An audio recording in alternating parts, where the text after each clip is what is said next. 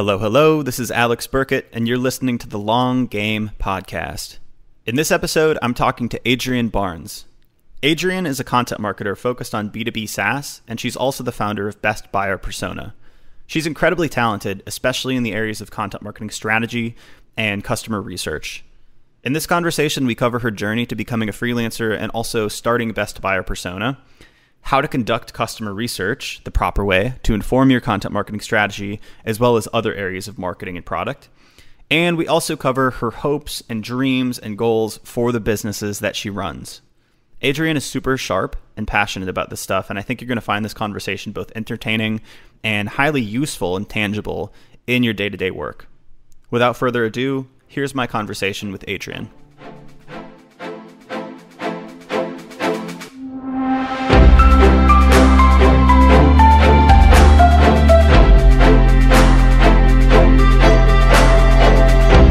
I wanted to ask you, you're in Texas, right? I am. I'm in Fort Worth. Nice. Have you always been in Texas, or are you from Texas? I am, mostly. I mean, like, it wouldn't count, but I was born in Oklahoma and we moved here when I was 4. So pretty much, yeah. So basically a lifelong Texan. Yeah, lifelong Texan. I've really thought about moving, and we've had lots of opportunities where it's like, maybe we'll go to North Carolina, maybe we'll go to Florida. And at the very last minute, I'm like, no, here's where it is. This is where I'm staying. There's something about this state that just keeps you here. I'm in Austin now, and I've been here for 7 years. I plan on being here for 2 years, maybe. Yeah. But every time I think about moving anywhere else, there's just this question in my head, like, where else? Like, where else? What's better? Exactly. And I've been other places. Like, I love to travel. Travel is one of my favorite things. And I don't even mind long-term travel. I'll stay a place, a month or so. But everywhere else, it's like, that's great. It's just not, it's not Texas. And this weather we're having this week, I mean, I'm sorry, 80s in July in Texas. It's incredible. We just had a picnic outside with the kids because I was like, we have to enjoy this. This is a beautiful day. What's the most Texas thing about you? Probably my wardrobe. I'm going to be real honest. I have, I'm not wearing it now, but pretty much every t-shirt I have that has print on it is the state of Texas and a Texas saying. I have one that's Texcellent. I love. Yeah. And y'all, I say y'all with no remorse, without abandon. Before it was cool to say y'all. You're just going to hear that from me. So people would cringe and be like, "Oh, you from Texas? You just said y'all." And I'm like, yes. I think it's probably the best, I don't know. Plural pronoun. Yeah, it is. It's inclusive. It sounds friendly. I've co-opted it. It felt super strange at first because I'm from Wisconsin initially, but now I try to use it all the time and I love it. It's perfect. And then you've got all y'all and y'alls. I mean, it has its own forms and all y'all is hilarious to me. It's like a double plural. Yeah. But when you're here, you're like, oh, y'all is like a smaller subsect and all y'all is like that, the whole group. Are all y'all going? Is everybody going to go? So yeah, that's probably the most Texas thing about me. That's funny. Yeah. I keep thinking, I mean, when you travel, farmer. Oh, sorry. Okay. That's pretty. Yeah. No, that's pretty Texan. When you travel, you get like a very quick perception or quick judgment from somebody when you say you're from Texas. And I don't know exactly what those things are that people think in their heads. I would imagine it's something like cowboy hats, cowboy boots, guns, barbecue, that kind of thing. Yeah. And I think a lot of also political affiliations, they automatically assume they know every policy and politic that you agree with or disagree with. Which is interesting because Texas is probably the most purple state. I don't know all of the things, but we're very diverse, lots of huge metropolises. So yeah, it's definitely interesting, or just, kind of country backward, that kind of thing. But hopefully I think that perception is starting to change with tech moving to Austin and more people being like, oh, actually, this is a really cool state to be in and the people are cool. Yeah, I think so. So you run a freelance business and you also run a buyer persona business. Are those the same thing, or do you delineate those in any concrete way, or how do you approach like your work nowadays? Yeah. So I have A and B, B2B SaaS, content marketing consulting. That is basically the freelance business. That's my content strategy. I stopped writing for clients last year and really leaned heavy on content strategy, and that's been going really well. Mostly that engagement looks like I'm someone's content lead. So I kind of come in before they're ready for a full-time hire, but they know they need content and they're trying to fill that gap. That's where I kind of come in. Usually they're 3 to 6 month engagements. And so that's that freelance business. And then I have a hard line with the best buyer persona. And that I'm dreaming is going to be a small consultancy with maybe like 5 people. Everybody kind of has their own roles to play and strengths to lean into. And that is where we do a lot of market research, like buyer intelligence, digital intelligence analysis, and create these huge but effective and actionable buyer personas. Do those ever overlap? I know that buyer personas can be a bit broader in terms of their utility, but they often do coincide with content marketing. So do you often find you're utilizing kind of both of those arms of the business? Absolutely. When you do content marketing? Yeah, it mostly starts with the buyer persona. So they'll hire me for a buyer persona. They want the research. And then once I've given them all of the data and said, like, this is how you can use it. These are the words your clients are using, your customers are using. The buyer persona also leans into media publications and social media that people use and different ways to actually use the buyer persona. Then they're like, oh, hey, great. All that looks really good. Now, can you help us create a strategy now that we know all this?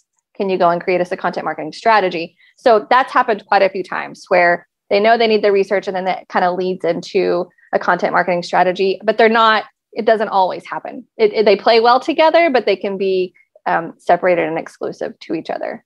Gotcha. That makes sense. How do you define a buyer persona? Just to like step it up on a higher level? Yeah. So I love that question because a lot of people do it a lot of different ways. And I'm being told from like standard conventional marketers that what I'm doing is not right, is not a buyer persona. And I've just kind of adopted this way of thinking because of my content marketing background. So when I say a buyer persona, I really do mean one document that will inform how your buyers behave, why they buy, and who they are.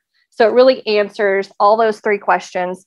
And right now, the clients are being able to use them for product, customer success, sales, marketing. It's not just one thing that sits in marketing and only informs marketing. It really is the kind of document that informs everything. So it's different than your standard buyer personas because I'm not just creating these fake persona profiles with Mary Marketer. Actually, I'm very much against Mary Marketer. I'm very much against having a picture, a name for your buyer persona, the age, race, gender, that being the persona. I don't think, why do we have to fake ourselves into thinking that if we're marketing to one person, we're going to be more personalized with this, group of people.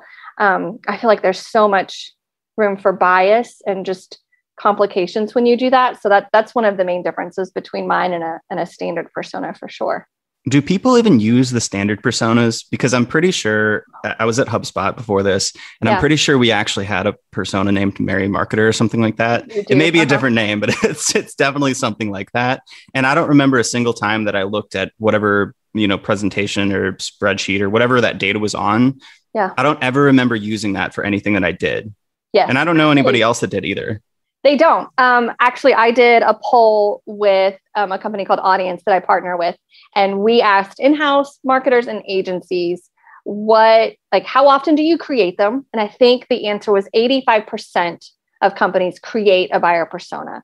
And then I said, okay, how often do you use them? 77% said never. And then I try to get more specific and say, do you use them when you do a product launch, or maybe when you're starting a new campaign, or like all of these really specific instances where I could think this is where a buyer persona should be used. And the answer across the board was no, we don't use them. We don't ever refer back to them. We're not looking at them. It's not informing business decisions. And so that's where I decided, this has become a check the box marketing practice. Like some CEO puts it on the yearly to do, the CMO gets the to do, and then, probably passes it down to somebody, a content marketer. Maybe they do it themselves, and it's a weekend project, or they hire it out to an agency, and agencies are like batch cooking these personas and doing 10 or 15 a day that, one maybe research analyst, maybe if you're lucky, is doing it. They're not really used very often. And that's something that I think is a shame. I'm highly invested in efficiency and if we're going to do something, let's do it right. And let's make it something that we can use. Otherwise, why do it at all? And I think that's why a lot of people are like, buyer personas are useless. They're wasteful. We don't do them. And I say, well, I think that's because the process is wrong. And we're not doing it with action or like with a method involved. We're not actually thinking about how we're going to use it when we create it. We just create it and then never use it. Mm-hmm. So this is interesting because I come from the world of CRO, and there's, I don't know if it's a debate, but I kind of ponder from time to time whether it's better that companies do experiments at all, even if they're like not poor or not well done, you know, if they're like using data inaccurately and not doing the right research and testing random stuff, or whether the absence of experimentation would actually be better in that case, because then they'd waste less effort, right? Because if you're doing experimentation wrong, not only might you get wrong answers to the questions you're trying to ask, but you're also wasting the effort on things that you could have done outside of that. So do you have opinions on, like, is it better for a company to create buyer personas, even if they're kind of like the poor, like the standard ones? Or is it better that they just don't do it at all, given those two options? Yeah. If those are the only two options, think about it, at least think about who are your best buyers, put something together. I don't think you have to follow a template though. Like maybe if you're really just going to sit down and you don't have time to interview customers, you don't have time to send out a survey, you don't have time to talk to sales, you don't have time to review sales, like gong calls. That's I think a rare circumstance, but if that's someone's situation, sit down and think about like who the buyer is. I think that'd be better than not doing anything at all. Absolutely. Mm-hmm. Yeah. Cause I guess the process itself, you're probably going to learn some things, even if you never use those, even if you never uncover them again, like you're probably still going to learn something about the process of learning about customers. Absolutely. And I like to say it doesn't have to be one huge project that you stop everything and sit down and like, okay, team, we're working on the buyer persona and this is 6 weeks of our effort and all of that stuff. Or you hire out a consultant like me. It could be where you just say, I'm going to get on the phone with one customer once a week. And at the end of the year, we're going to have a really solid buyer persona. But it'll take you longer because you'll be going at it slower, but you'll be able to use those insights just as well as anybody else. Mm-hmm. What, when done correctly, what is the utility of a buyer persona or the process of building a buyer persona, especially for content marketing? I know you can use them for sales and product and design and everything, but how does a content marketer actually get use out of a buyer persona? Yeah, absolutely. So in my buyer personas, I have a slide that I call frustrations and aspirations. And then other ones where I have what I call relational keywords. So those words that your customers are using about your product, right? So the frustrations becomes, for me, that's our how-to content. If they don't know how to do something, I need to teach them how to do it in my content marketing. So it really does create a clear connection line between this is what our customers don't understand. This is what I need to teach them. Aspirations or delights, if they're bragging on something, if they're like, this was so great, we love this. That's a case study. That's a testimonial. That's, you can turn around and turn that into all kinds of things. Really constantly while I'm having these interviews, especially when I do what's also called a reader persona for my content strategies. So it's a much smaller buyer persona. It's maybe 5 or 6 interviews. It's not the full 20, but every question I ask, I'm linking it to now, what kind of piece of content could that be? It's either this is a how-to or a how-we. I know that was Allie's. She said, rather than saying like, this is how to do it, we go and get somebody else, one of our other customers who's been an expert in this, and we're going to share how they accomplished it. That was genius. And I immediately put that into effect for some of my clients, and the content went off great. So that worked out really, really well to be able to share someone else's story, but still sharing how to be successful with the product. Very cool. Nice. So you said this is a reader persona. This is a separate thing than the general buyer persona? Mm-hmm. Yeah, the reader persona sits in my content strategy offering, essentially. So it's because this is already a part of my skill set. What I like to do is start every content strategy with original research. So I don't start with keyword research or, just basically Googling. What I really do or seeing what the competition is doing. I go straight to our customers, our buyers, and I ask them just questions like, why are you using our product? What did you love? What are you still struggling with? Those kinds of job to be done type questions. And their answers directly correlate to what kind of content you'll see in the 12-week strategy from me. Gotcha. So does the reader persona, is that part of the process that you would use to build a overall aggregate buyer persona, or are those two separate artifacts, if you will?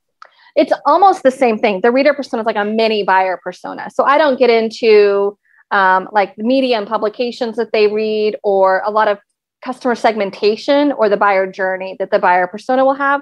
But I do want to make sure I know their frustrations, their problems, who they are, where do we need to go to promote to them? Are they more on Twitter or Instagram or wherever it is? I like to know what kind of content they are reading and consuming and engaging with. So that's a piece of it. But I'm not necessarily saying, here is the best segment of your customers. I'm trusting that they already know that and they've presented me with those people. And now I'm saying, here's where they spend their time online, and here's the kind of content we need to create to meet their needs. So this is just a very focused form of a buyer persona, almost on content, non-blogging. Yes. Yeah. That's awesome. So tell me more about the relational keywords. That's a really interesting idea. Does that relate to, I'm not sure if you're familiar with Grow and Convert's concept of like the pain point SEO, where they start by doing, customer research and then map those to search keywords later. Yeah. Is that similar, or how do you describe relational keywords? Yeah, that pretty much is similar. So I came up with the term because I knew we all use SEO keywords, and I was doing SEO keyword research. And I was like, but everyone says, use the words of your customers, use those words for copy. And I was like, there's got to be a term, something I can say quickly rather than we're going to use the words of your customer. And so I wanted to be able to identify what those were and highlight them and make sure that my clients knew that these were important terms. And so it just kind of occurred to me like, oh, relational, because they're showing the relationship between the company and the client and their customer. So for instance, I use the sneaker and shoe example. If you are, a designer shoe store and you've created shoes, and then you do this research and all of your copy on your website is shoes, and they're beautiful and shoes. And then you do all these interviews and you realize your customers are calling them sneakers. It's probably time to change your content and your copy to sneakers. Not that people can't understand that a shoe and a sneaker is the similar things, but it goes along with that story brand concept of like, don't make people overwork, really give them simplicity. So yeah, I really like to identify those words, and that helps to then create pieces of content and kind of filters that through, or we filter the content through that lens essentially. How do you find those relational keywords or that voice of customer insight? Yeah. So that's via the interviews. I have for the reader persona, like I said, it's about 5 or 6. And what I do is I transcribe each of the interviews. I will copy and paste and move the topic. So if I ask a question, like I said, I know that the question is tied to a problem or a piece of content in my head. So I highlight the topics that I'm asking, pull out questions or pull out the quotes, the responses from the customers, put it underneath the topic that it belongs to. Then I do word clouds. So each topic will get put into a word cloud, and then it becomes really clear and simple. Like, oh, these were the words they use the most. This is the word that's most defines their problem. This is the kinds of language that they use when they're discussing how happy or pleased they were with the product, or what they still want to learn, or just different things like that. It becomes really, it's kind of fun, and it becomes very clear the language that they've used. Gotcha. Do these things, so I could see them working in 2 different ways, right? Like these things could translate directly to a keyword or a topic. Like if you find, for instance, that somebody's talking about the problem areas around, maybe they're a marketer and they don't understand how to interact with customers live on their website, right? So that could be an interesting article about live chat or chatbots or something like that. But then also there's this kind of more qualitative, subjective, tone-based kind of thing you can get from that as well, which is how people speak about topics. And that can maybe filter into a content brief, which is like, hey, describe these things in these words. Or maybe that could translate into your editorial style guidelines, which is like, this is how our customers talk. So, use informal language or stuff like that. Do you funnel those insights into both of those channels, or what do you do with the relational keywords specifically when you're like working on a content strategy and presenting that to clients? Yeah, absolutely. It 100% can. If I'm working on the messaging, if we don't have that clear yet, and it looks like it's very clear via those handful of interviews that we've done. And, I also do a little bit of social listening, so that kind of helps gather the tone as well. It can be translated into individual briefs where we can say, this is the language you need to use to portray this problem. This is the language you need to use to portray the solution, whatever the situation might be in the piece. And then it can also really inform a larger messaging, like the guide, essentially. Like, this is your overall tone. Don't use the Oxford comma, or absolutely use the Oxford comma, or contractions are great, or no, they really do prefer more formal language. It helps to inform at a granular and an overhead level as well. Gotcha. How did you get into freelance writing, and how did you kind of arrive at this point in your career? Yeah. So I was a stay-at-home mom that had 3 little ones. My youngest had just turned 1, and I was starting to like sleep through the night and kind of like use my brain again. And I was ready to work. I was a teacher by trade before. I was ready to work, but I had these little kids. I didn't want to go into an office to work. I really do enjoy being a mom. We homeschool, so that's a large part of my life as well. So I needed something that would kind of let me stay home, but still allow me to work and earn a little bit of money. I wanted something that was mine. And I had a friend who, she had a house and a mortgage and a kid, and she never like had to go into an office. And so I was like, what do you do? How do you earn money? And she said, oh, I'm a copywriter. And I'd never heard of a copywriter before. I was like, okay, what is that? She sent me to some how to make $1 million as a freelancer blog post.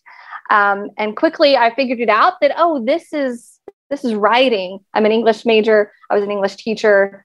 Writing reports and research has been my favorite. Like, that's the stuff that I love to do. And so I studied like direct response copywriting, landing pages, and I realized I don't want to do that kind of writing, but I love doing this content marketing stuff, like researching and writing reports. And so I just started. I got on Upwork, and I was on Upwork for a couple of months and wrote some stuff. And then I was like, okay, I think I'm better than this. I hired Kaylee Moore as a coach and said, like, I know how to write. I know my writing is great, but I don't know how to run a business. I need some direction, and like, how do I make this a thing? And really just tried to make good friends with people and connections, and started writing for more companies. B2B SaaS, that whole niche just fell into my lap. And I love it. I love working with founders. They're so inspirational. And then, so once you are on with a few clients and in the back end of marketing teams and asked to execute on some content, my first question was, okay, who am I writing to? Who's your audience? Like, what are their pain points? What are the things we need to say? And very few people could tell me very clearly who their audience was. And I would ask them to send me buyer personas, and some of them were awful. Some of them were great. So it's like, I learned what not to do from the awful ones and took the great ideas from the people who did great stuff. And so I just started researching qualitative analysis and interviewing and coding data. And I probably spent 2 years giving myself a master's degree in all things that are required to do this buyer persona stuff: survey design, UX, content marketing, and content design. And that really became best buyer persona, the process that informs personas. And so, yeah, doing the freelance writing and then switch it into the strategies. It's kind of, that's the evolution. It's been about 4.5 years now. So. Wow. That seems like a relatively short time frame so far. Like there's still so far to go in that sense. How did you learn all that stuff about survey design and all the buyer persona stuff? Where did you go? Yeah. Survey design, I basically scooped up 150 surveys, and I studied them and reviewed them. And I asked if I could see, like, I got in touch with people and said, hey, I saw you did this survey. Can you tell me how this question performed? I read a lot about like UX design, just being able to really formulate words and questions. And surveys are really in particular because they have to be balanced. They have to be fair. They have to make sense to somebody else. The question has to make sense with the type of answer you allow. So are you asking a rating question or a multiple choice question or all kinds of things? That one was really interesting. I asked people to send me their surveys, and then I would just ask them, like, hey, how did this go? What was great about it? What failed? And that was fun. And then just I asked a lot of surveys. I sent out surveys for various things and learned via practice. for the qualitative and quantitative data analysis, I basically picked up any book I could find on how to interview. I was reading from social workers, basically, the people who do like social work, scientists. I was reading from journalists, other kinds of who's like just product research people. I've got Just Enough Research by Erica Hall by my desk, just tons, any information I could find out there. I took a few free like online courses just to figure out what are the basics of a good interview. How do you gather data from people? How do you ask a stranger questions and get some accurate answers? So it was a good process, and I'm still learning. I don't want to, ever feel like, okay, great, I learned all there is to know about all the things. Like there's always something to learn. Yeah, that's badass.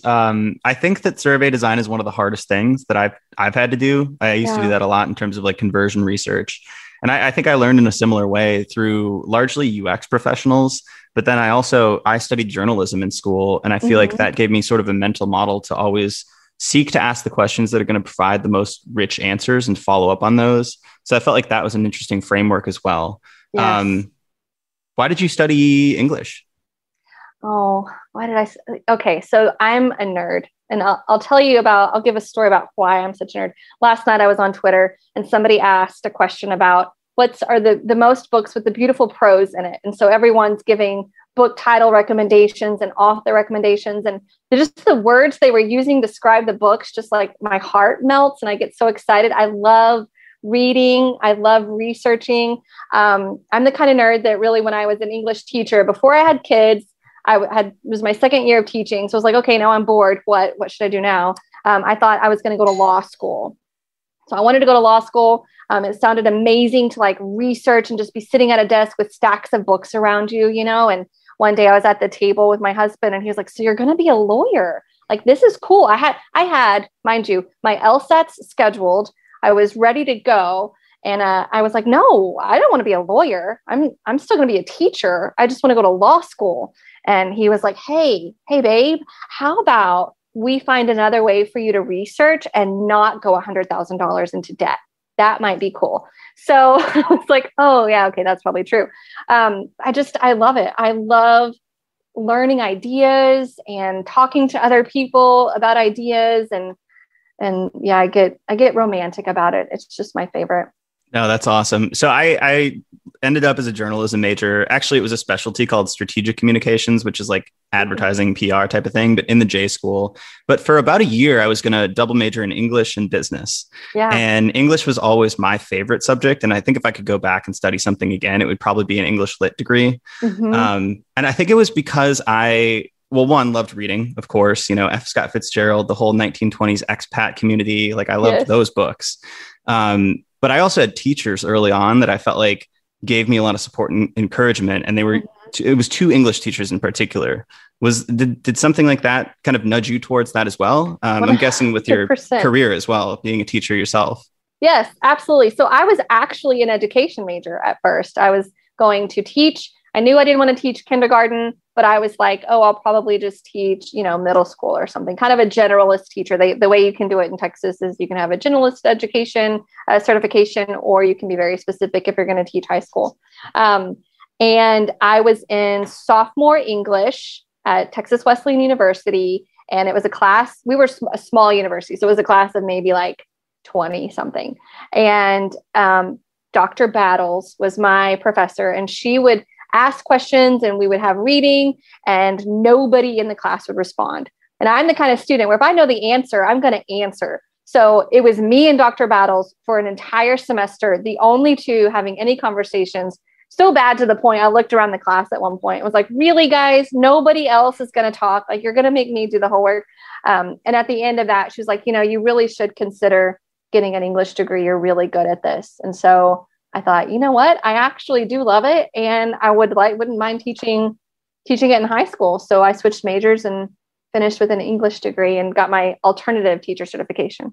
That's cool. I think I miss most about English and generally college, you know, a lot of the humanities classes would have these, but outside of the lecture, you would have those group discussions. And I really miss doing those. That's something that I think we should carry into adulthood, which I guess you can with a book club or something like that. Yeah. But I feel like it's not necessarily the same, you know? Yes. I love pompous literature conversations. They're absolutely my favorite. Academics, people who use $10 words and want to discuss ideas. At Wesleyan, we were small enough, we would get to have those conversations in class. So that was the majority of my class time, was reading a book and then talking about it. And I was like, how do you not love this? How is this not the most amazing thing ever? Just to read wonderful literature, the canon. I mean, we went through like pretty much what anybody would consider the canon, and then just talked about it with other interested people.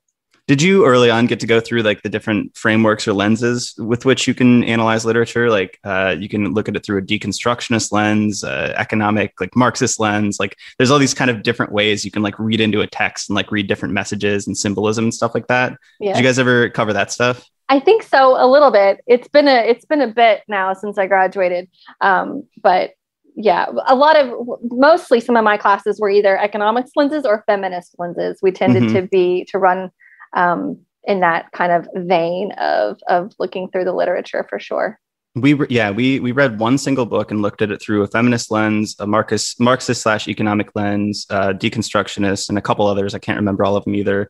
But the reason I ask is because it sounds like you've taken this similar approach of, I don't want to say skepticism, but looking at something from multiple angles with buyer personas. Right. You've got this artifact and this process that exists, and most people take it at face value. But it seems like you dove in and said, wait, what are we trying to do with this? And like, which aspects are actually aligning with the utility that we think we're providing and which ones aren't? And it sounds like you've taken that almost deconstructionist lens to the work you do in marketing, and also the teaching aspect of it too.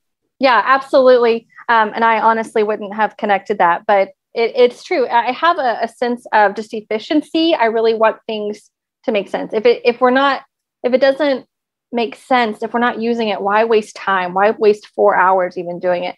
So yeah, absolutely. I wanted to make sure that every line of information I put into a buyer persona is going to inform something. So it's either going to inform a product development or a new feature, or how customers' success can help and support a customer on a call, or how a content marketer can take this and say, okay, I've now got 28 ideas that I know, like pieces of content I can now execute on and go off. Because that's where it originated for me, was I would get Mary marketer, 28, lives in this city, is a marketer who struggles with technical implications, has a cat, wants to be Wonder Woman, and loves ramen noodles. Now go create 15 pieces of content that's going to support her, market to her, reach her in the best, most empathetic way. Like, you can't. That doesn't tell me anything that I can now use to inform a content strategy. So that's why I was like, we got to do something better here. Do you think that this experience of, possibly just synthesizing and reading a lot of information and scrutinizing it in different ways, do you think this has made you a better than average kind of bullshit detector? I don't know. Or is that the Texan in you? Or bullshit detector, that might be challenging because I have a tendency to trust people a lot. It's more information. Like, is this information bullshit, or are we smoke and mirrors? I am very adamant about being transparent, and in my own business. Like, I don't ever want to perceive myself as like better or greater than we are. We are where we are. I know what I know. And those are the things I'm okay saying, like, look, this is where we're strong and where my strengths are. But I'm also good saying, nope, I'm not good at that. So bullshit detector, perhaps, it really does. I want to make sure that I'm looking at things through a lens that's just gonna make sense and be actionable and is helpful. Like, why not be helpful in a way that people are going to use? I feel like if you've got a better foundation of who your buyers are, we're then going to be able to market to them in a more empathetic way. If I'm trying to say these millions of people are actually like one person, they look like one person, I'm lying to myself and I'm creating crap. Okay, I don't want to say it's crap for them, but I'm creating content for them that's not going to fit who they are, because I've pretended that, 150 million people look like one Mary marketer who's white and 28. They're not. there's a bunch of people in that segment, and we need to honor that. We need to acknowledge that. And then can we start to create stuff that's actually going to be useful to them? Yeah, it sounds like there's this prevailing principle of, if we're going to do this, why don't we do it right? Yeah, 100%. Like, why not though? Like, why not do it right? Are there other things outside of buyer personas that in the marketing space, content marketing maybe specifically, that frustrate you, or you think they're misguided, or you think they could use a resculpting in the same way that you've done with buyer personas? Sure. Content for content's sake. Like we have to publish once a week. So let's do that. Well, says who? I mean, I don't know. As a customer, there's not one product I use, and I use quite a bit to run both businesses, that I'm like, oh, I need to check their blog every single week. Like I'm just anxious to hear what, Typeform has to say, or what HubSpot said this week, or what Calendly's do. I don't. If I have a problem, I'm like, oh, then I'll go to them and I'll try to figure it out. But it's rarely that we need content for content's sake. It needs to serve a purpose. It needs to have a means to an end.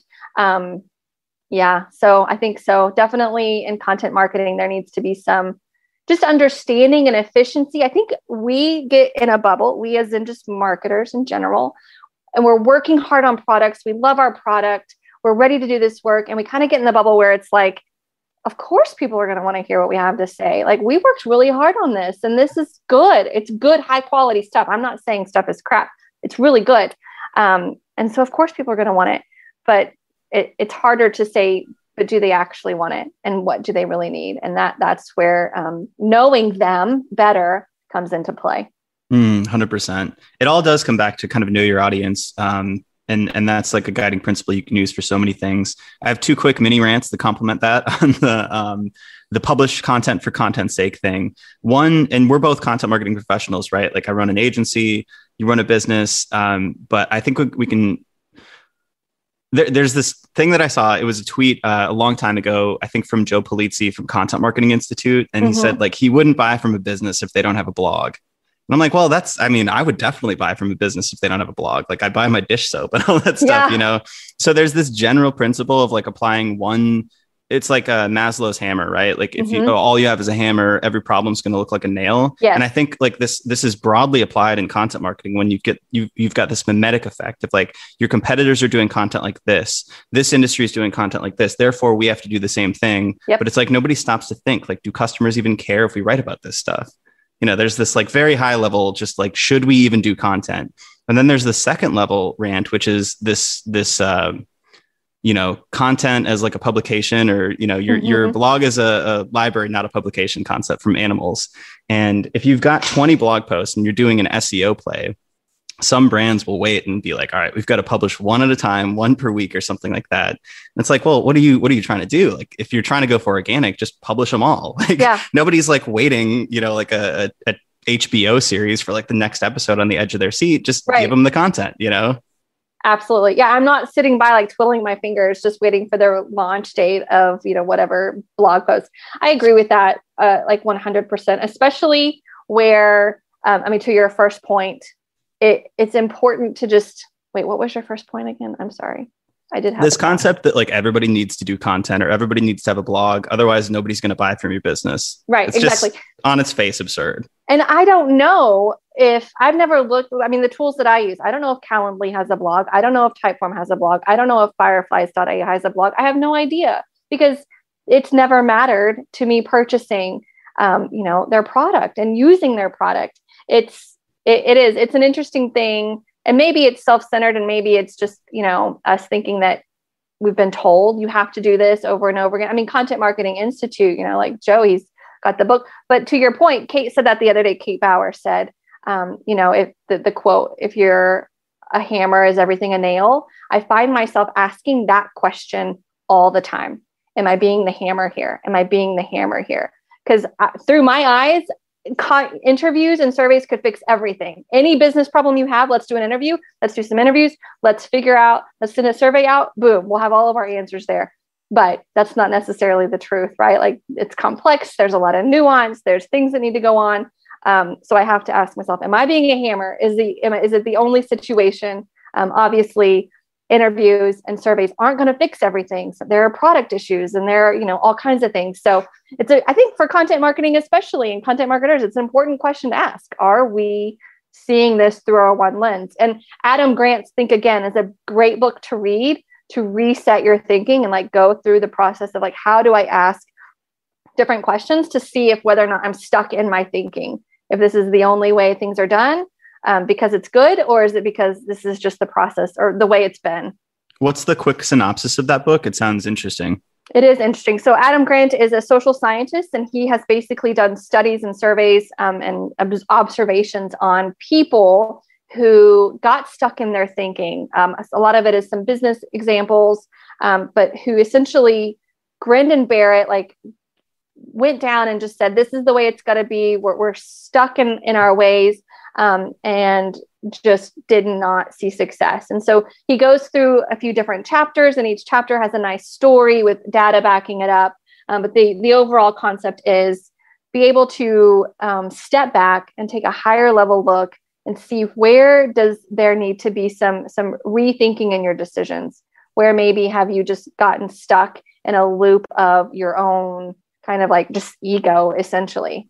Mm-hmm. I think it's so easy to do that when you're looking outside, but it's so hard to do that when it's your thing. Like we were talking about with content, like, are we just applying this hammer to like all problems? Like your point on like the customer surveys and customer interviews. I think about that with experimentation all the time. And it's like, what works for one company could be totally different for another company. And like admitting to myself that is such a hard thing, but that self-awareness can lead me to an actually effective solution versus just trying to like fit the square peg through the round hole. Yep. And it goes back to what you said, being able to have the ability to ask a question that's going to get to an insight.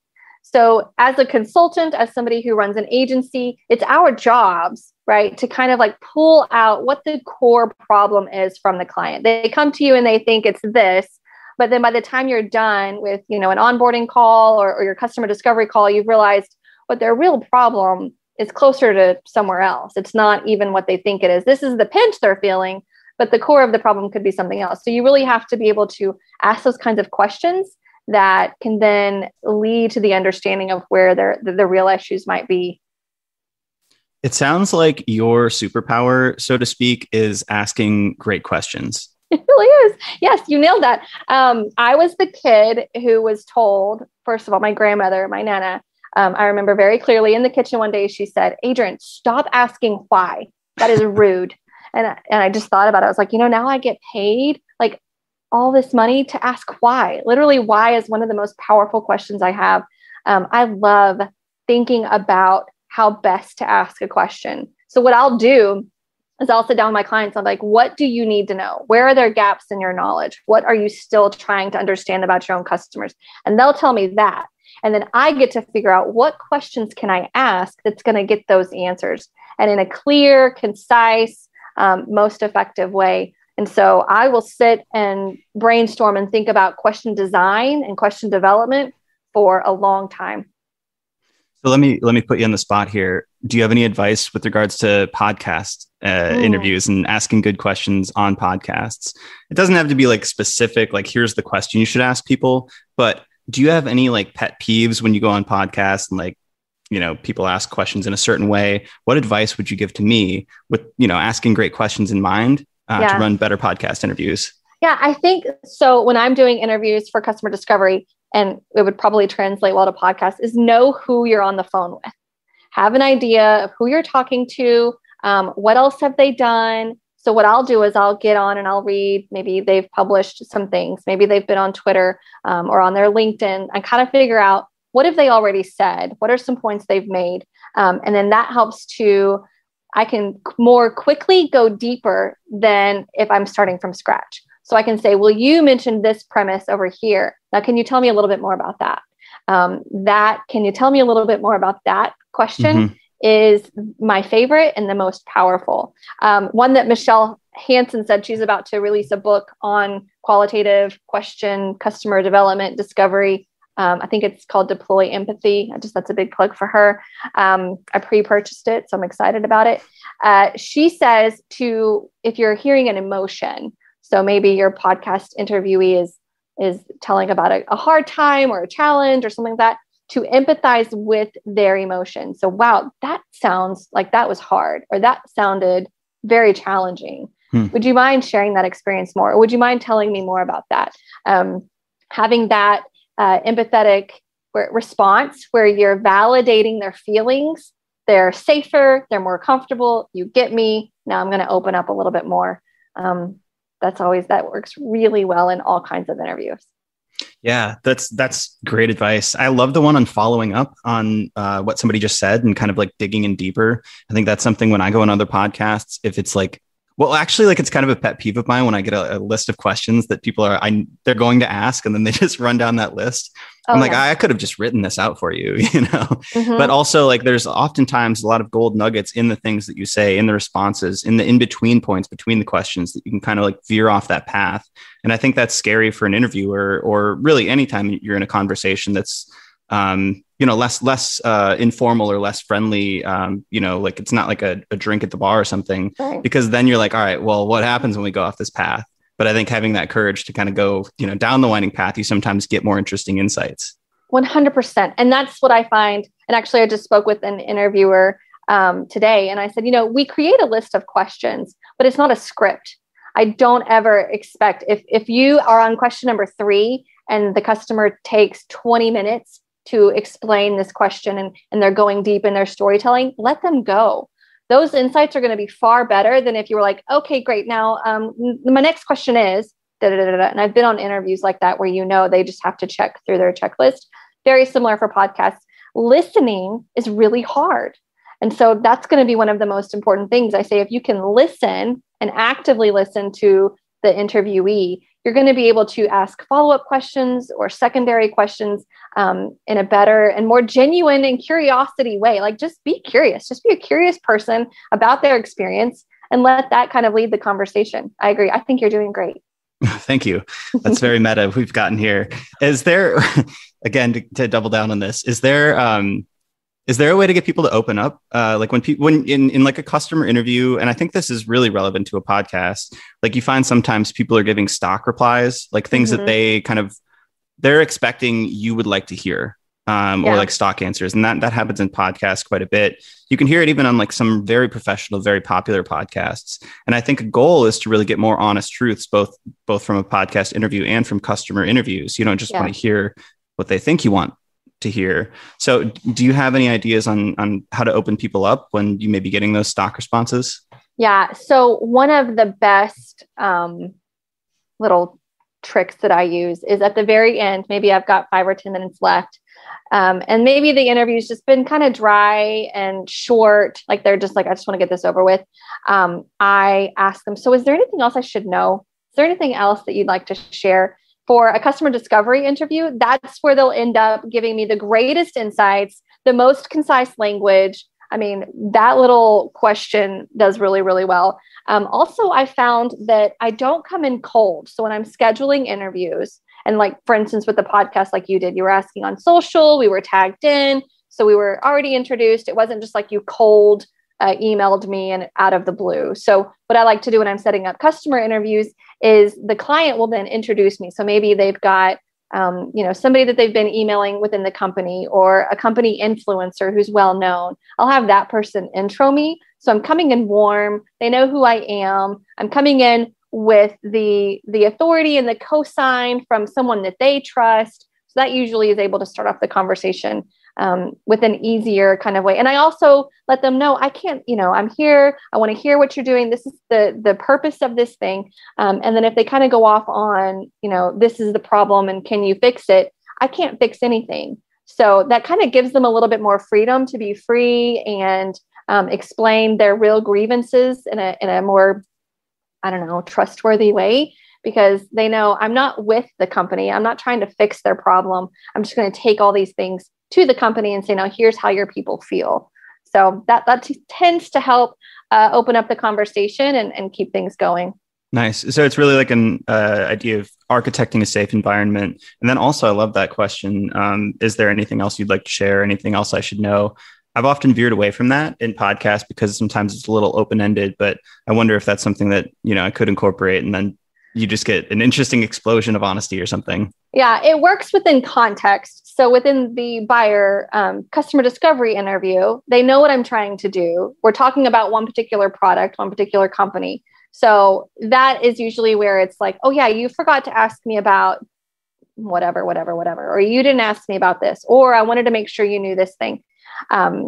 Whereas a podcast, that may not be, like you said, it's very open-ended. So if you were to ask me, what else should I know? I'd be like, find me over here, or yeah, it would be challenging. It would be kind of put on the spot to think like, oh, what kind of interesting thing should I say right now? Like, this is my last chance. Yes. Yeah. And what is most interesting about you questions? Like, I wish that podcast people would tell me that they're going to ask that question beforehand. Because when I get asked that question, what's the most interesting thing about you? Or what books do you love? It's like blank. Like my whole head just is like, I get anxiety on those. I don't know who I am. I don't know what I've read recently. I don't even know. I don't like the tell me about yourself questions either. Yeah. I don't know why. It's just like an awkward journey, like describing like where, like, what do you want me to say? Yeah. And those are the things where I just kind of go through like, okay, I have a standard response. You'll get my canned response. If you're say, tell me about yourself. Well, then you'll get the response I've given 25 other podcast interviewers. So that's actually, I have two things. One I don't really do in podcasts, but I do in like, if you go to like a leadership like camp or training or something like that, you always get put together with groups of people who all want to seem smart to each other. Nobody knows each other. Yeah. And even if you join a new company or something like that, or if you're meeting new employees, you often have this like frozen first response where nobody kind of wants to make a silly error or sound stupid in front of their new coworkers or something like that. So what I do is I just immediately say something silly, or wrong, or like put myself out there in this ridiculous way, which kind of breaks the ice. And everybody else, you can feel this almost collective sigh, and they're like, oh, okay. All right, good. I can relax a little bit, drop my shoulders. And I find that's really effective in group settings. And then on podcasts, I like to, there's probably a word for this or a phrase for this, but when people expect a certain order of questions, I like to do like a record skip and just send like a curveball. So it sort of breaks your system one brain and puts you back in system two, where you're starting to deliberately think through your responses because you're caught off guard. You're like, oh, I didn't think we're going there. All right. And it kind of like re-wakes you up or something like that. Yeah. It takes you off of autopilot. I love that. That's really good. And there's a totally different cadence with a podcast, right, than like a customer discovery interview. And I think podcast interviewing is a challenge for sure. Cause you're not just like looking, cause what I'm doing when I'm doing an interview for customers, I'm looking for key insights. Like I know the kind of answers I need to be getting, not that I'm feeding them to answer me in a particular way, but I know that there are particular insights we're looking to learn. So whatever those insights may be, there's a clear direction that I'm trying to hit at for a podcast. I mean, like we didn't know we were going to start talking about podcasts, so it can kind of go in any kind of direction. You just have to be very flexible in a way that's totally different. It's a lot more improv. Absolutely. So this is a question where I know the answer is depends, but I don't want to hear depends. Okay. So are there any questions that typically elicit interesting insights when you're doing these customer interviews, maybe like focused solely on content marketing for maybe reader personas? Are there any like stock questions that you just always ask, or some version of them? Maybe you customize it in the individual setting, but yes. What are good questions to ask? Good questions. So I like to know, how did they find us? How do they especially if I'm doing one for content strategy? I'm looking at my question list right now, by the way. That's why my eyes are going crazy.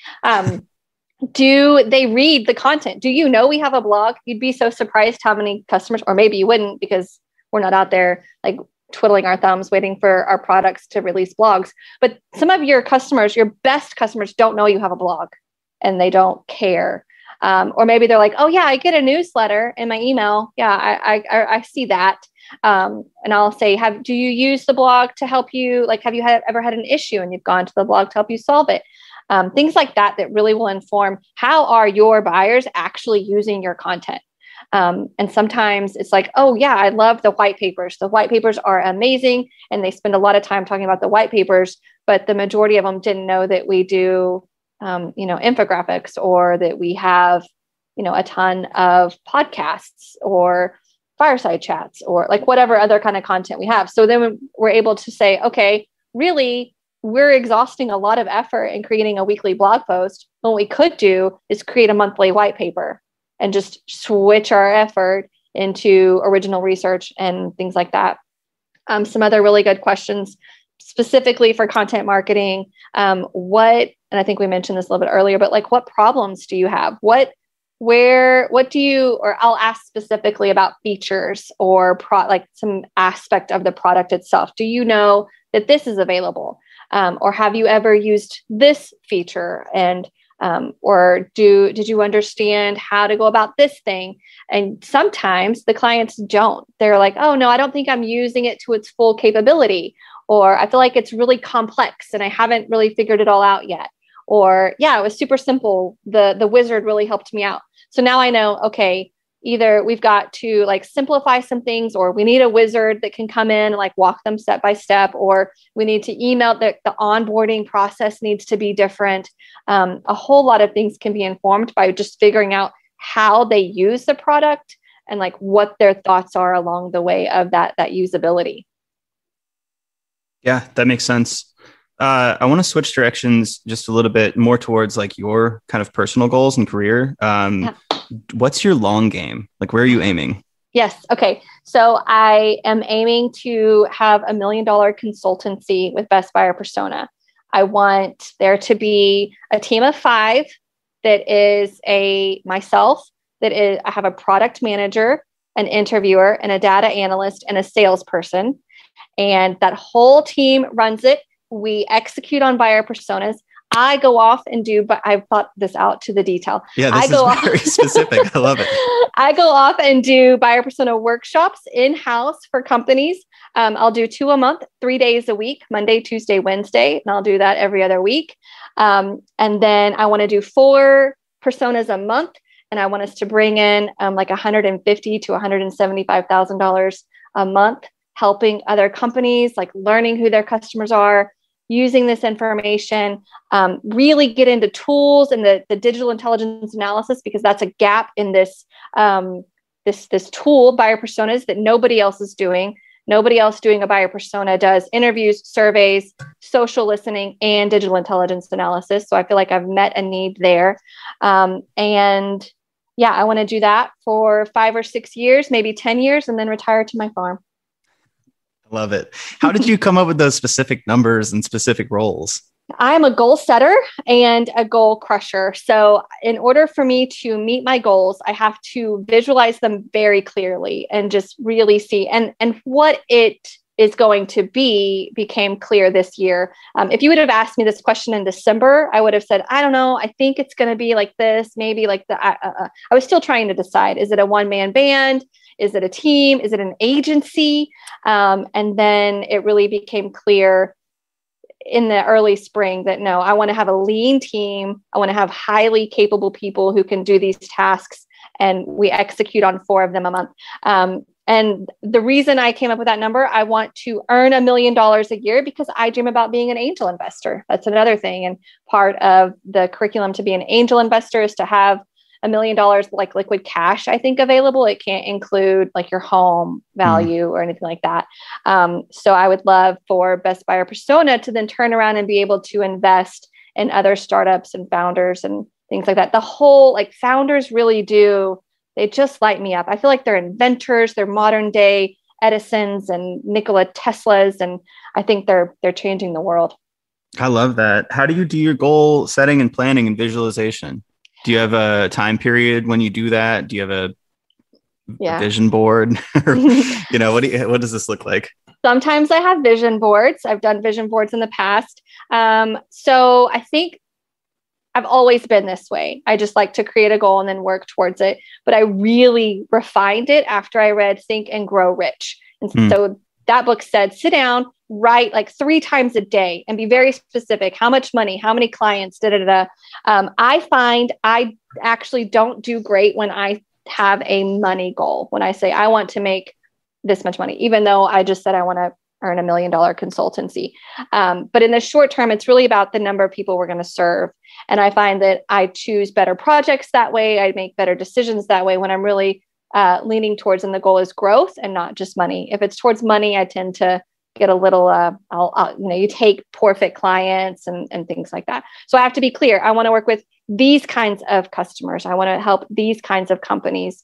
I have to include who I'm helping in the goal itself. So Think and Grow Rich really kind of solidified it. You sit down each day, you journal, you like dream out your best day. And, I would go in as much detail as like what kind of pajamas I was wearing when I walked down the stairs and what was the view and where am I living and just our daily schedule. And then I just think about it often and I talk about it and I publicly announce it like this. I make sure that kind of keeps me accountable. I did it like sticky notes when I wanted to write in HubSpot. I was recently published in HubSpot and 3 years ago, I made it my goal. Like that's what I wanted to do. And it took a while, but I did. We got it. And that was just a simple, like top 3 companies I want to write for. And I wrote it on a sticky note and I left it up on my wall so that I could see it every single day. Yeah, that's awesome. I'm obsessed with this idea of kind of goals. And now, so I started saying this as a joke, like when we started the agency, I'm like, all right, let's just manifest some clients. Like that's all we have to do. Visualize, manifest. But yeah. There's been some crazy kind of coincidences maybe that have come up with this manifestation process. Like recently I accepted I do the agency and I've got a full-time job working in experimentation. And when I was at HubSpot, I wrote like a dream job title and job description for myself that I kind of wanted to grow into at HubSpot. And my old manager just texted me a couple of weeks ago with that document. And to a T, it's the job that I have now. Like absolutely like the most accurate description. And I didn't second think it, I just wrote it once. I kind of dreamed it out and now it's kind of there. And that happens often, like I do kind of yearly goal sessions where I review the past year, including like what kind of goals and milestones I wanted to set, which they're mostly milestones. It's not really how I get there. It's just sort of setting that point at which I know it's complete. And then I can leave the kind of tactical details up to fate or daily choice or whatever that is. But I set those, with the reflection from the past year in mind. And it's remarkable how many of those I hit without even like kind of thinking about it every day, just by almost setting the intention. Yes, absolutely. And that's what I was going to say. I'm not great at writing it 3 times a day. Like that was a lot. I think I write it once and it allows you to I get very clear on it and then you can set it aside. And I just know now it's just a matter of putting in the work and putting in the effort and it'll happen. Who are you chasing? Like who do you look towards for inspiration? Oh, I love this question. That's a good one. And immediately April Dunford comes to mind. And I don't know, I'm not chasing her. I'm not going to but she is, she's my mentor in a way, a little bit. We've had a few conversations and she's crushing it in the consultant world. And I think she's so smart and she's done a great thing. And like positioning, she's become like, if you think of positioning, you think of April, she's got the book, she does her workshops. I think she's doing a great job. So I want to be like her when I grow up. She's phenomenal. Super cool. Are you deliberately doing that with buyer personas, trying to create that one-to-one connection where you think buyer personas and you think about you? Is Absolutely. That deliberately crafted? 100%. When somebody wants a buyer persona, I want them to think you need Adrienne. If there's a conversation out and they're like, oh, we're working on a buyer persona, we're getting really stuck, you need Adrienne. I mean, like wherever it is, Silicon Valley, New York, Miami, think of Adrienne. If you're thinking of your buyer persona, and it's starting to work. So people are asking questions on Twitter about buyer personas or jobs to be done buyer personas, because that's really kind of what I'm preaching. And I get tagged in those posts. And that's so exciting to think that I'm beginning to be associated with that product. Are you ever worried about getting that too attached to your personal brand in terms of I ask this selfishly because I have bifurcated my personal brand into the CRO and experimentation world. Some set of my audience kind of knows me for that. And then there's the content side. And it's almost like I'm that Viridian's donkey, right? Between the water and the food. So maybe I'm going to die of starvation and thirst. But I do worry because I've seen this happen in the past, although I guess it's to a less degree over the long term. But with Pep from CXL, he had spoken to me about how difficult it was to strip that badge of the CRO guy. Yeah. Now he's in a totally different business, or not totally different, but he's now, marketing to product marketers and talking about positioning and messaging. Yeah. So it's taken him a lot to strip that label of being the A/B testing guru. Does that ever cross your mind, or is that something you'll worry about later, or how do you think about that? Yeah, definitely worry about it later, because that's really what I want. And so I think of this often as when people say, like, you niche down, like, go ahead and that's what you're announcing, that's what you're talking about. But then maybe behind the scenes, or when you're actually working with your clients, you're doing an array of different things. So whereas, I'm only talking about buyer personas and content strategies, I might come on and there may be a time where it's like, okay, we're actually doing just market research, or we're creating buyer personas and content. Really, there's not much else I would do. It is buyer personas and content strategies, but behind the scenes with the clients, I mean, I've done, as a content lead retainer, which is involved in the content strategies, I've done everything from like just filing stuff and organizing and content libraries and, a lot of those administrative type tasks that need to be done. I do those as well. But what publicly you'll hear me say, I'm not going to sit here and talk about how to create a content library necessarily, because that's not what I want to be known for. I want to be known for buyer personas and content strategies. But yeah, so for me, being connected to the personal brand is more about failure and success, and it really being mine. Like, if this makes it, that's great. Like, I did something. And if I fail, it's because I failed, right? Like, I can't go and say, well, it was somebody else, something else happened, it would be my failure. So that's where having a personal brand is concerning to me. Interesting.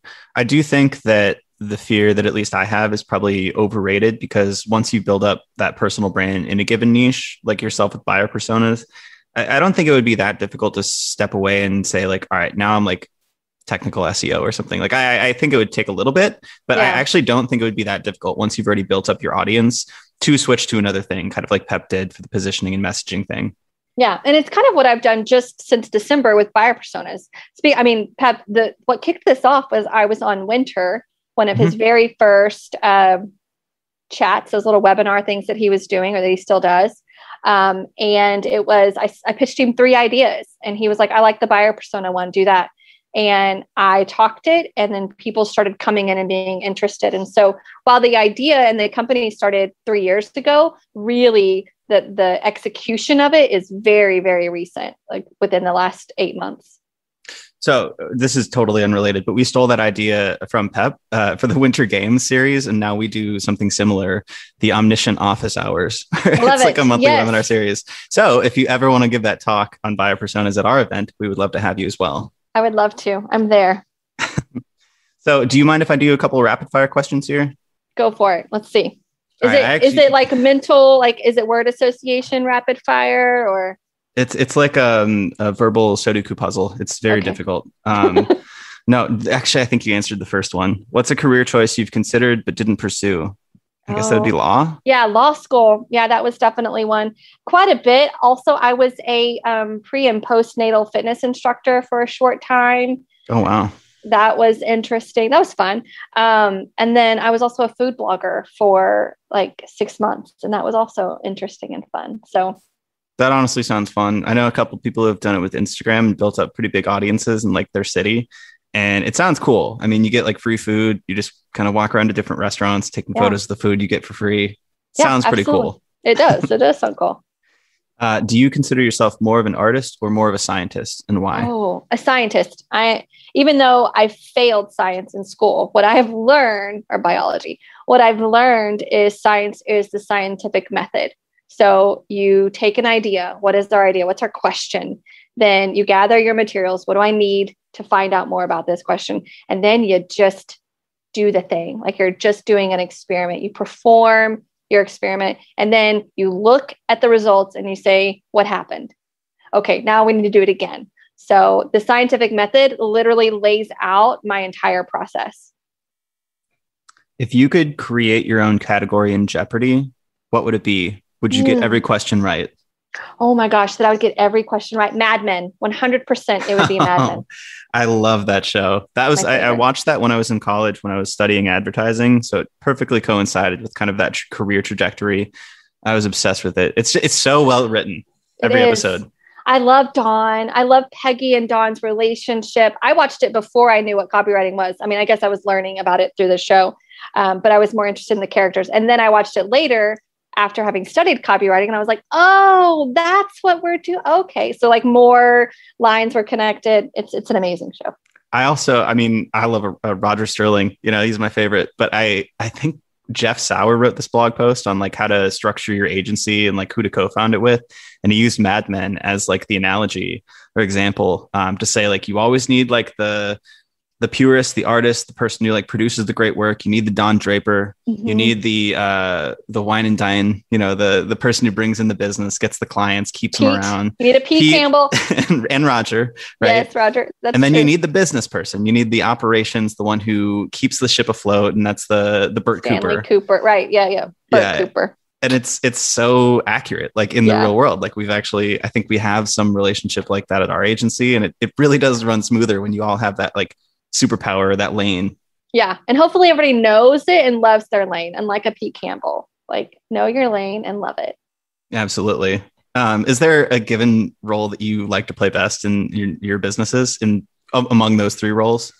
Yeah.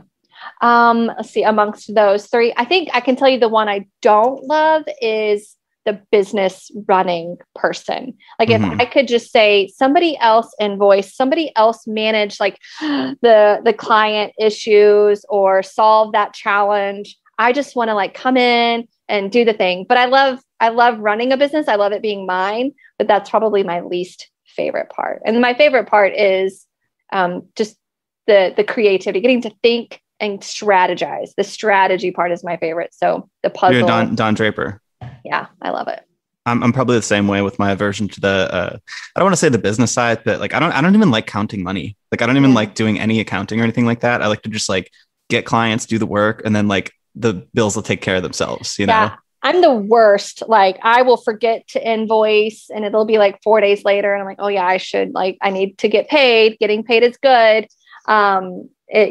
Setting fees and rates. Budgets and all that stuff. I hate it. Like usually my husband is a great partner for me for that. Cause I'll be like, okay, this is what I'm thinking. And he can say, no. And then I also have some other male friends who are in the business and I'll say, okay, here's what I'm thinking. How, is this a good rate? And they'll be like, no, Adrienne, it should be more than that. Usually that's the answer is like, here's what I charge for that. So it would be cool, but I don't want to be anybody else's employee. Like I really like running my own thing. So it's just kind of like, okay, this is a part of it and I've bucked up and gotten it done. So, but is it my favorite? No, not really. For sure. Which talent would you most like to have? Oh, like in the world talent. I would love to sing. I sing all the time, but I'm awful at it. So it'd be nice if other people enjoyed my singing as much as I enjoy to sing. You would be shocked how many people answer that question with singing, including myself. Like, I think that would be my pick too. Yeah. I mean, something that's so naturally driven too. It's like, you can learn to a certain degree to hit, notes and have better timbre or whatever the words are. But at a certain point, you're born with the voice and the vocal power that you have. So it's like, that would probably be the best, like magic wand, like wish for just an amazing voice, Absolutely. Absolutely. I like when I was little, I would sing in concerts for churches and stuff. And at the end, it would be like, oh, just good job. Kind of like I was so off key. Everything was awful, but I was a kid. So they were happy with it. I would for sure love to do that. Love that one. What blogs, podcasts, influencers do you love to follow right now? Influencers, blogs, podcasts do I love to follow. I am really impressed with what Rand Fishkin is doing with SparkToro and like trying to change some terms in the marketing world. As someone else who's trying to do that, I get how challenging it is. I don't actually like podcasts. I have to be very intentional with. So it's not like I just kind of sit down and stream a lot of podcasts. And let's see what else. Influencers. I mentioned Rand. Michael Bretto. I don't know if people know him, but he is like a tools guy. He does an agency and he's on LinkedIn. He knows so many of the different like digital analytic analysis tools. And he's doing some pretty cool things too. Nice. Is there anything else you'd like to share? For content marketers, especially, I think, maybe if the one tidbit, if we could say, this is what we'd like you to take away from today's chat, it would be to step outside yourself and ask, am I being the hammer to a nail situation, and really trying to identify the strategy that you're creating. And is it serving your actual audience, or is it serving your in-house team? Is it serving like you guys, the company, or is it serving your people? I love it. That was a powerful ending. And also, obviously, you should tell people where to find you online. Oh, sure. So bestbuyerpersona.com is that website. And then adriennicole.com is that one. And I'm on Twitter too much at Adrienne Nicole. So I'm there. I'm on LinkedIn as well. But if you go over there, it might take me a while to find you. Awesome. Well, thank you, Adrienne. Thanks, Alex. This was so nice.